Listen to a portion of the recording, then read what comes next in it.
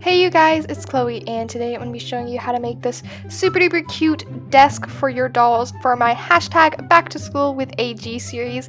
This is absolutely adorable and I'm so excited to share it with you, so let's go ahead and get started.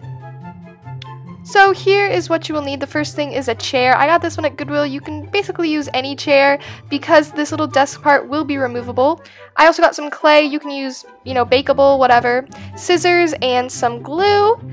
A cardboard box, some leftover cardboard, and some contact paper. I actually already used mine before I filmed this bit, so yeah. I just have some wood contact paper, but you can also use scrapbooking paper. And then I have this silver duct tape, but you can use any kind of duct tape you want.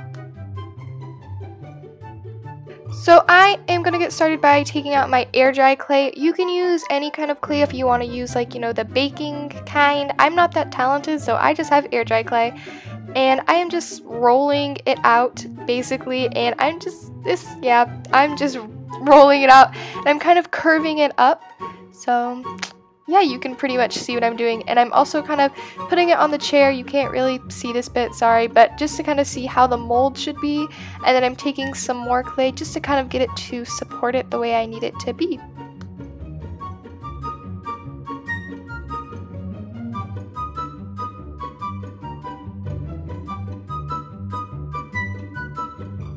So now I'm letting the clay out to dry, and I'm taking my cardboard box. This is a cardboard box from our generation, and I'm just going to be cutting 2 rectangles out of this. Now I'm only cutting 2 because this isn't like the sturdiest type of cardboard. If you have better, more thick cardboard, then you don't have to make 2, but because mine is kind of flimsy, I decided to go ahead and make 2. And then I glued them together.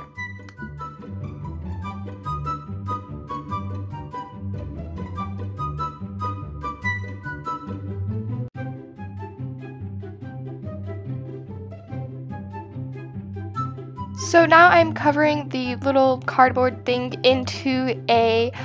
I'm covering it with contact paper. I got this at the dollar store. It's just like a wood contact paper. Contact paper is basically like a giant sticker. You can also just use scrapbooking paper, but this is just what I had, and you don't even have to use one that's wood. You can use whatever you want. You don't even have to cover it. It's totally up to you, but I like the way the contact paper looks. And then I'm just trimming it off a little bit, but then I'm making little tabs in the contact paper by cutting at the corners so I can fold it over. Now, you really don't want to get any bubbles or anything on the front, but if you get some while you're folding it over, it doesn't really matter because you're not going to see the back. So, yeah. So now we're on to the last step, which is duct taping it. And fun fact, my little clay bit actually broke in half because I accidentally bumped the table and it fell off.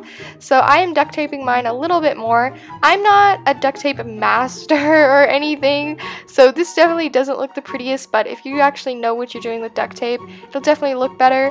So I'm just covering it in duct tape to kind of give it that silvery metallic-y look, so it looks like metal. And then I'm also just duct taping it on to the bottom, so it's removable, so you can use any kind of chair, and then you can just take the duct tape off and it's a chair again. I hope you guys like this tutorial. It's perfect to put on all those school supplies we'll be making throughout the next couple weeks, and I will see you guys on Friday for another hashtag back to school with AG video. Thanks for watching. Bye!